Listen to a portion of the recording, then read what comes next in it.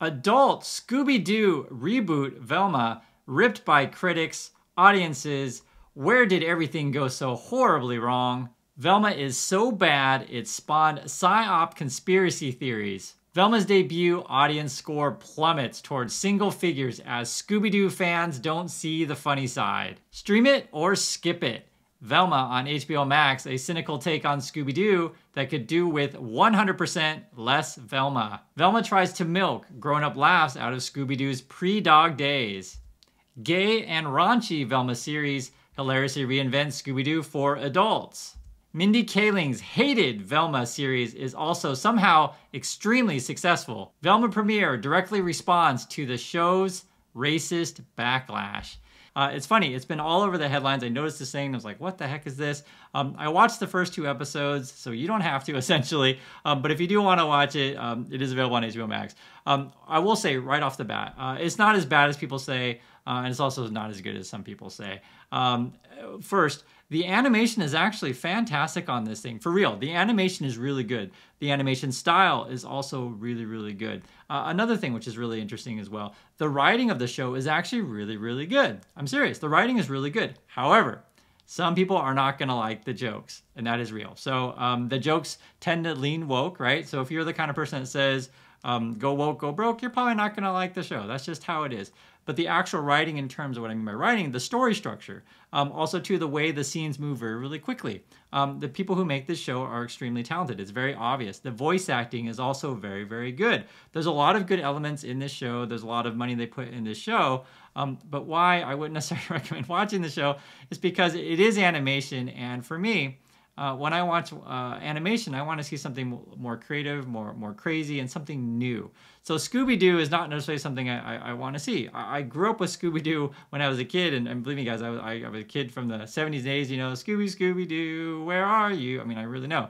We need some help from you now. Come on, Scooby-Doo. Okay, anyway. And true story, I used to even show Scooby-Doo at my Halloween parties when I was in college, and people would come over and have vintage Scooby-Doo stuff, because Scooby's awesome. The show, though, unfortunately, represents sort of what is wrong with Hollywood. And this is real. So first thing, what is wrong with Hollywood, what does that have to do with Velma, is because you basically, if you want to get something made, you got to attach it to an IP. Because people are not willing to take risks on new ideas, right? And so then what you got to end up doing is you got to end up taking old characters and sort of reinventing them in new ways. Now, for some people, right, essentially, and let's keep it real, and I don't want to be too mean, but this is just how it is. If you have low IQ and you don't want the world to ever change, you get so upset if something changes on anything, right? That's just how it is. But this is a reality. Throughout time, throughout history, artists, right, creative people have always taken familiar things and changed them. And for me, that's not weird. That's just an interpretation of something. It's something like if you study, say, for example, Hamlet, right? And you might go see 30 different versions of Hamlet, and each director will have a different interpretation of that. And so I look at something like a Scooby-Doo just like that. So it doesn't matter to me if characters change and stuff like that. That doesn't matter. I get it, though, that some people will be really upset and disappointed. Like, for example, the Shaggy character doesn't like drugs. So they even purposely do that in the show to say, look, we're changing the character. And and I get it. Some people aren't gonna like that, and I watch it and I'm like, okay, fine, that's what you want to do. But the main sort of problem with the show really is that it is animation, and they're going for a certain kind of audience, and they seem to be going for a very, very small audience. So I believe this woman is the show is targeted to women, older women, because it's not really for children, because it's a lot of adult humor, and also older women that are essentially more on the left-leaning side, right? So you're already sort of like limiting the audience that you're going for with this kind of show. I was asking my wife about this. We were having this conversation because I was saying, for example, do females like cartoons? And the one that came to my mind was something like Sailor Moon. And she's like, yeah, we watch Sailor Moon, of course. And then the question was then, do you need necessarily a female-oriented cartoon for adult women? And it was interesting because the reason why I put this question out there is because Rick and Morty exists, right? And I would pose this to you: do you think Rick and Morty is aimed towards dudes? Is it aimed towards men? And my wife was like, well, women watch that show too. And so this is the reason or sort of the argument I would make in something like a Velma, is that if you really do want to improve things in Hollywood and improve opportunities for everybody, is don't just think, hey, I have to make a Velma show for adult women, left-leaning, something like that. Is this, hey, I want to make Rick and Morty and maybe make, a couple female characters, but make the same kind of show as Rick and Morty, and people are going to watch it. I think this is the same thing. For example, this is also very real. If you change characters and stuff like that, and you change race or gender, sometimes you get a bunch of basically low IQ people that just complain about everything. That's just what low IQ people do. It's an unfortunate thing.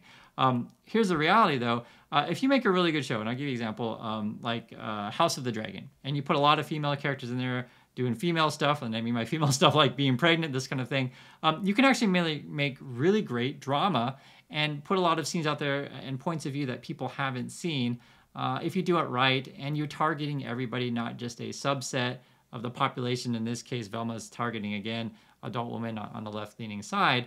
And it's just small. So I get the jokes that they're going for, but it's not really targeting to me. Also, too, from my experiences in Hollywood, this is very real. And I'll say, unfortunately, or fortunately, however you want to say it, there definitely is a subset of women who are kind of like this, sort of like a, if you want to use the word feminazi, this sort of thing, that are in that camp. It is a real thing. And part of my big complaints in Hollywood is the same way I don't like, say, a male-dominated sexist industry in that one direction. I also don't want a female-dominated sexist industry in the other direction. And that's just sort of why my channel, if you guys watch, I try to keep it as honest and fair and neutral as I can, because I live in a world where everybody is welcome, and that you don't have to subscribe to a particular ideology, something like that. So part of the major problem with the Velma in terms of the humor is they're really, really targeting political, race, gender, all sorts of ideologies into the show. It's like way too heavy-handed political. Now, the kind of stupid thing about this, though, to be fair, just to be aware, if they took this show and maybe made it more like, Fox News kind of humor, that kind of stuff, maybe it would be opposite. Maybe you'd have CNN hating on the show and Fox News loving the show and stuff like this. And part of the problem, which I think, again, which I want to really emphasize is, and I'm right with her with many people out there, is I do sometimes just want to watch my shows and not be so heavily fisted down with political talk. With that said, though, the best shows, and I mean the very best shows, address political and social issues, but don't necessarily make it so heavy-handed and don't necessarily make it so obvious. One of the, I'll give you a couple different shows that I really like. For example, Harry Potter, right? And you talk about, say, Malfoy, and you talk about the main character, Harry Potter. They basically address issues of class and this kind of thing, or they'll talk about it with like essentially racism with like the Hermione character and say Malfoy, like, are you pure blood or not pure blood? And Hermione's clearly better than all the other wizards there, but she's not pure blood. These kind of things, right? But it doesn't come off so heavy-handed that like it turns people away. Maybe it turns some people away, but for me, I really like those kind of shows. The same thing, for example, Game of Thrones, House of the Dragon, which I always compliment that show so well. They deal such a good job with like political issues and class issues, but it's funny because when people watch it, they don't necessarily probably thinking about that stuff. And Game of Thrones is actually more real than anything that you get on other things. Even though there's a bunch of dragon stuff like that, it portrays the upper class like in very, very real ways. So some of the things that why you should watch Velma if you really wanted to take a look at it, it's on HBO Max. The animation is fantastic. I am very serious. The animation is fantastic. So maybe not all the jokes land. Maybe they don't, right? Some of the jokes do land, and the animation is fantastic. I really like the art style. I really like how quickly the show moves. The soundtrack is really good as well. And also, too, moreover, the cast and the voice acting are also fantastic. So it's actually really clear that HBO put a lot of money into this thing. They really did.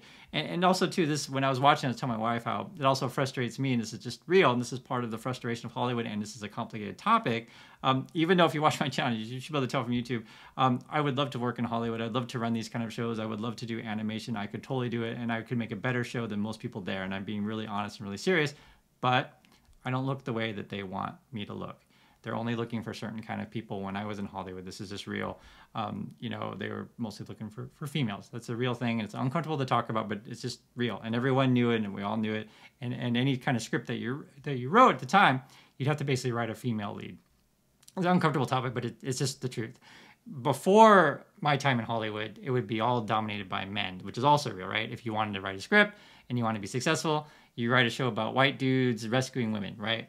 And now we've flipped the script and it's like, okay, now you got to write a bunch of shows about women being liberated, this kind of thing. And it is frustrating in the terms of, you know, just wanting to tell any kind of story, any good story, because it just feels like at any given moment when you're in Hollywood, you're lucky with the trend or you're not lucky with the trend, right? But also, to be fair, hopefully, you know, we can be in a world eventually where we're more concerned about solid storytelling and not necessarily concerned about identity politics. I hope you guys understand my point of view on these things, because, in fact, I am happy and thrilled to watch stories from any country, any language, coming from any kind of person. I just want good stories, not necessarily just choosing based on what people look like. So, yes, Velma's show is woke. Yes, that's very true. But it's not as terrible as people make it out to be.